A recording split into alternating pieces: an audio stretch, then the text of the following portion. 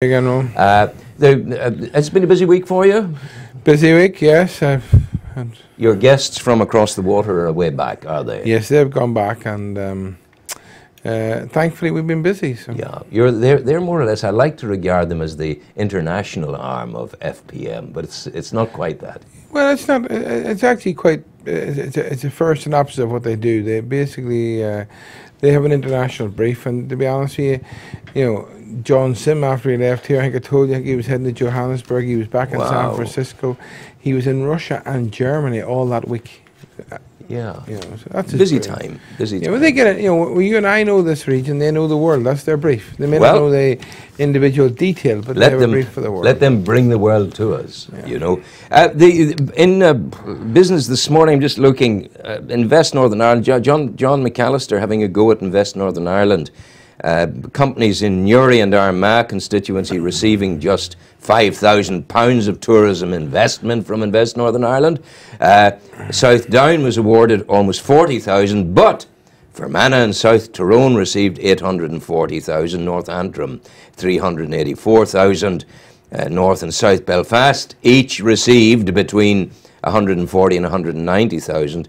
McAllister saying, disgraceful, Invest Northern Ireland. Answer, Invest Northern Ireland saying, not our fault. We don't sort of select, we respond to demand, and not enough people from this area, these areas that we know and love, are apparently applying for grant aid and assistance to Invest Northern Ireland to develop tourism. Can you believe that? Well, I can understand both points of view. I think, to be fair, the bigger challenge to Invest NI would be if John McAllister's aware of any quality projects that weren't supported. Yes. And I think that's the bigger issue, to be honest. Yeah. I think it would be unfair and it would be wrong for us to expect any grant or funding authority to take out a map and take out a map and just divide it by the number of counties. I think that's wrong, and it's wrong to do anyway. Yeah. But I do think that the figures are so. The variance is so great that it leads you to concern, or maybe why are projects not making application. But do we not have ideas here? Well, I think maybe what you'd like to do is look at it over a couple of years. The previous year maybe it was distorted the other way towards us. Do you know what I mean? Yeah. Projects just don't happen overnight either. But I think the big question there is, the big issue there is, for our tourism infrastructure here and our private sector providers in the tourism and hospitality sector, have we been utilising the funding opportunities that were available to us from the non-Ireland from Invest NI? I'd like to think we were. Well, hopefully this will. I think, to be fair, what probably John McAllister is trying to achieve is to create an awareness of the issue, to try and get people to be conscious of that. It's good to see McAllister coming out again and coming forward again.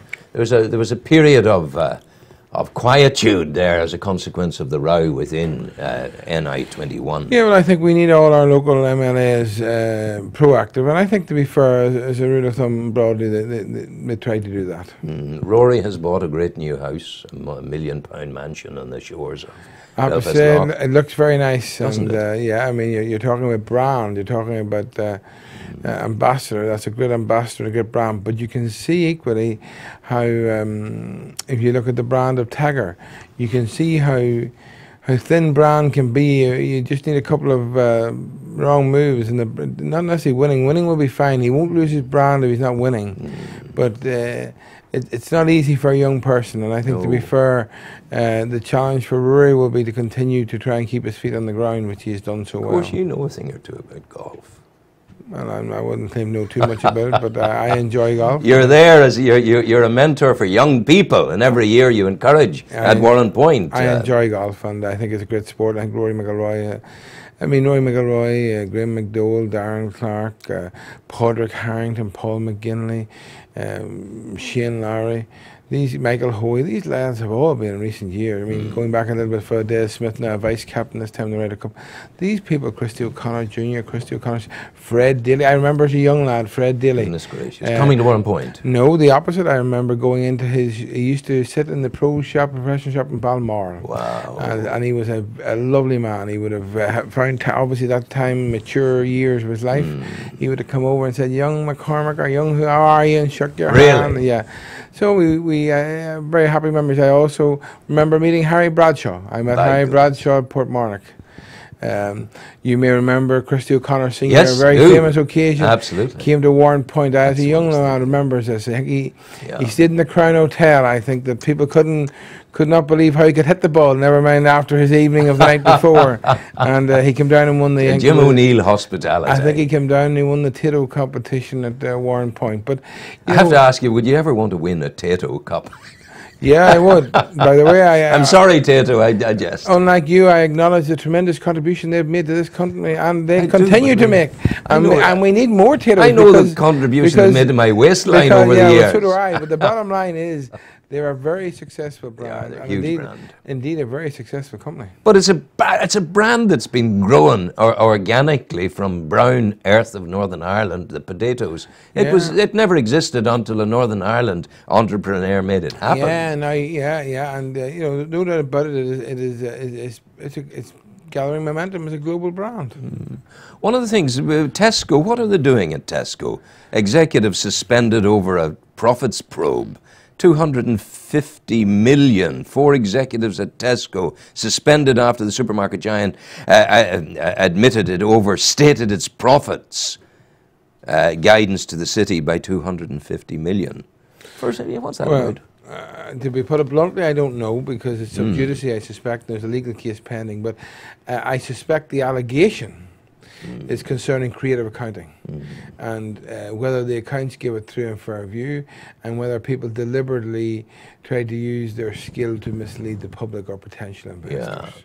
I think that will be the challenge, and that will be where the defence will have to come in. The 4 people will have to show that they didn't create erroneous records, and that there was a rationale for the figures. And presumably the reason for doing it would be to enhance the profitability on the stock exchange, that if the profits are up, people will invest more, and more profit will then ensue. Well, a number of reasons.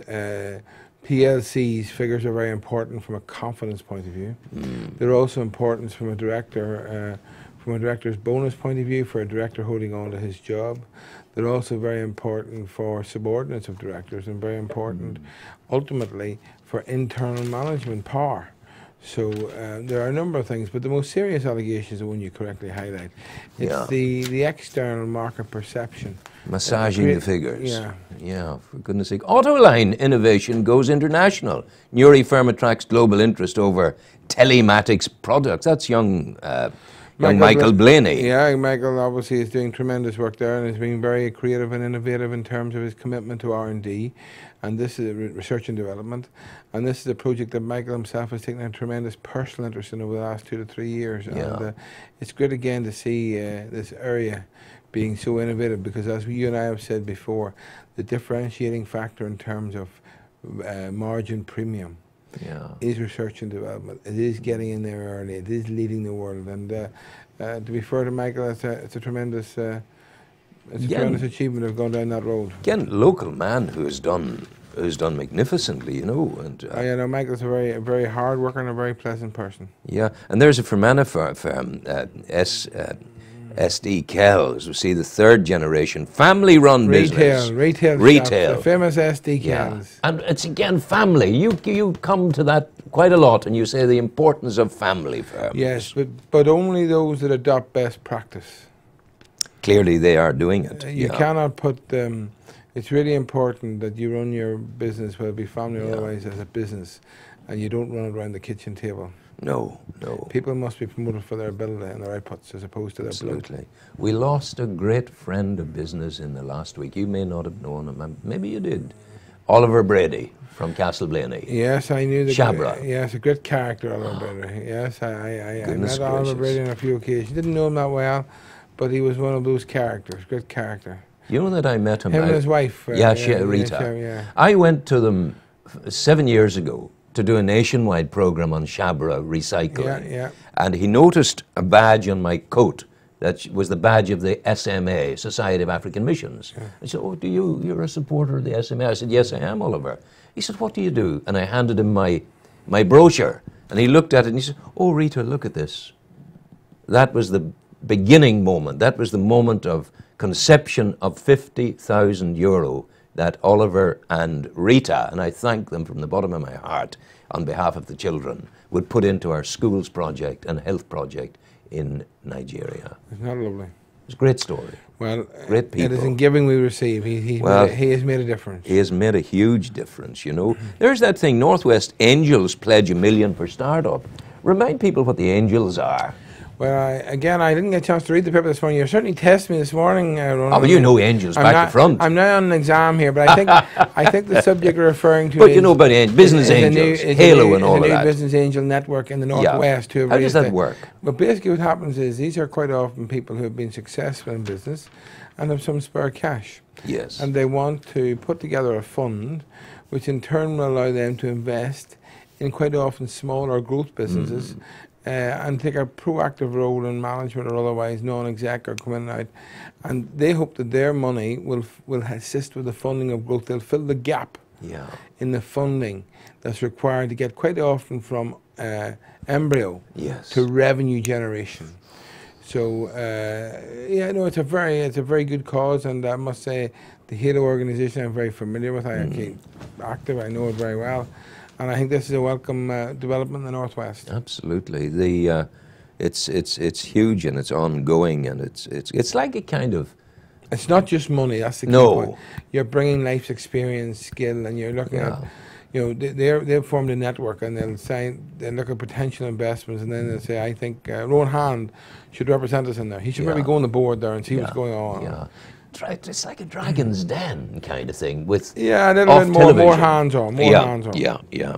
But they're not unlike it. Yeah, not unlike it. Lack of career guidance in school brings me to some of the figures yesterday. I had Sean Rogers talking about it, where young people in the education system are doing poorly in mathematics and English, the core element subjects, and this is disempowering them in later life when they go into business.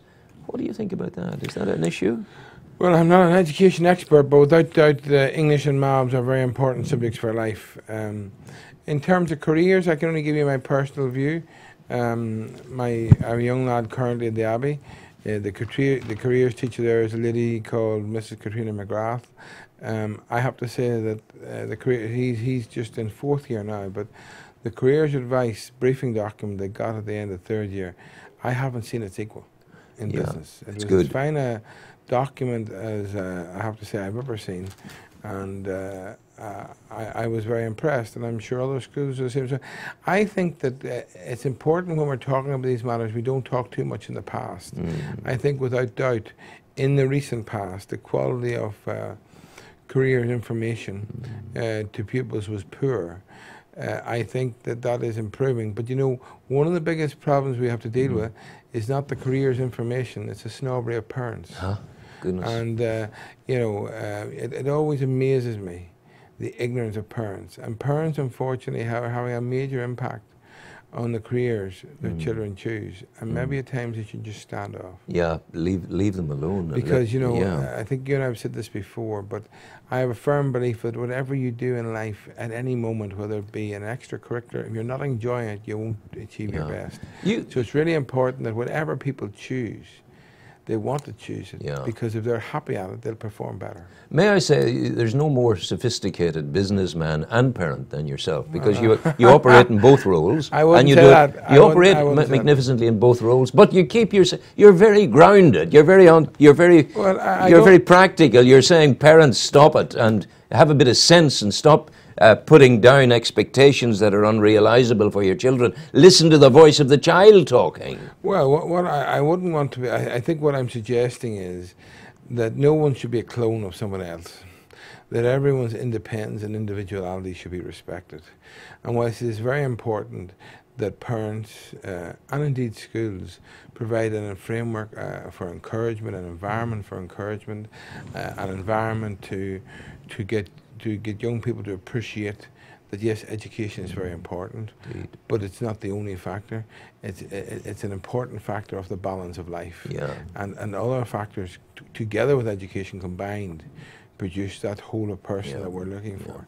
And I do think, I'm not for one moment suggesting that home and parent environment is not important. It's very important. Very important, But what I am suggesting is that you have to allow the individual, you have to empower the individual to make their own decisions, albeit to ensure they have the information to make that decision.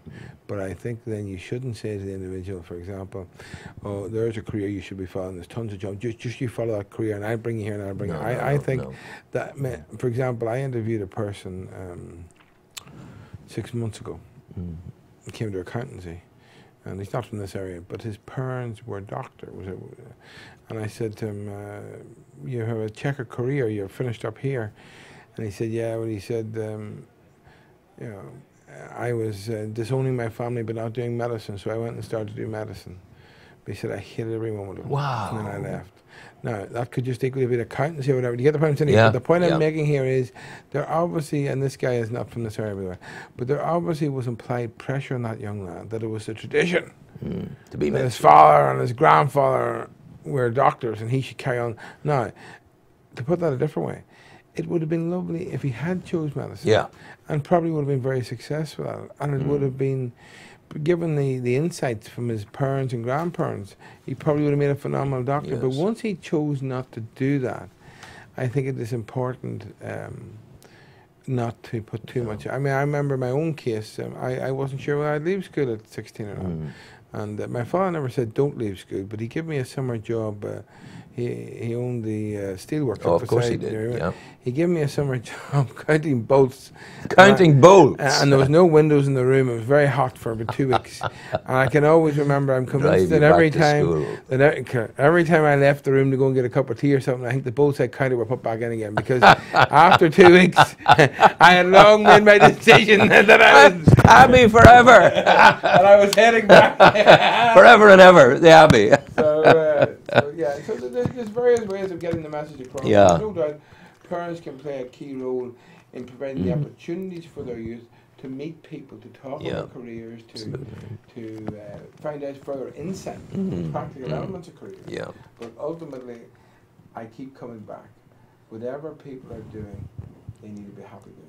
Yeah. Oh, your microphone has fallen down. We need to do something about that for you. Let me do that for you. Sorry. We're very sorry about this. These things happen in the best. We're talking medicine there briefly. I have this, hold that loose, okay? I have this belief, I have to tell you, that in my next life I want to be a surgeon. I was interfaced with surgery in my television work, and it's the most wonderful job in the world. It's just, I'm so full of admiration for what surgeons do. But recently I was interfaced with the new emergency department at Daisy Hill. My dear, beautiful former wife fell and dislocated her elbow. So in that context, I was up there, and Dr. Connor there in the admissions place. It's beautiful, modern, sophisticated, state-of-the-art, blue chip, caring up there. A wonderful facility. Yeah, well, to be fair, I think we're very fortunate in this area, and what I like about this is a pride in it. The lifts are clean. Oh, yeah. I detest going into hospitals, and there are some not too far away from here, where there's writing on the lifts. Oh, my God. Where the corridors are dirty, where the toilets maybe aren't that clean. That tells me a lot. I find Daisy Hill, maybe it's just my experience, but there's a level of pride from the team delivering the care. Very much so. From the domestic to the consultant. I think that it's that community pride, that community desire to care and help and enhance people's lives and the longevity of people's lives. Yes. I think that's something that we should be very proud of. And there's a willingness there to try and make things different, to try and make things more positive. There has to also be a recognition in a community this size that everything won't go perfect. The person that made a mistake never got anywhere. Yeah, and particularly in health, there will always be the odd mistake. But tragically, if we don't allow people to take those mistakes, then the greater good will suffer. Absolutely. So I have to say that I've always been a very strong advocate and admirer of Daisy Hill. You probably know from times back I led a short campaign to provide the prayer room. The prayer room. Yes. We provided that. I was going to mention that. A very good team was provided that in about 8 weeks. Well used too. very well used. And funny enough, I was up in the hospital. Shima, the autistic child, was up in the hospital recently, and I meant to go in. And I just didn't get. I planned to go in, but didn't get a chance. But I'm told it's very well used. Oh, it is, of course. Beautiful space. But away from the subliminal to the down to earth, and Sainsbury's boost for the sandwich. Deli Lights, you know. Warren Point-based company Deli Lights recently secured an impressive 50% increase of foodstuffs supplied to Sainsbury's. That's yeah, well, Deli Lights, that's Deli Lights. Warren Point, then that would be Jackie Reed and Brian. Jackie Reed, and they lost. And Brian Reed, and they lost. I was at their mother's funeral yesterday.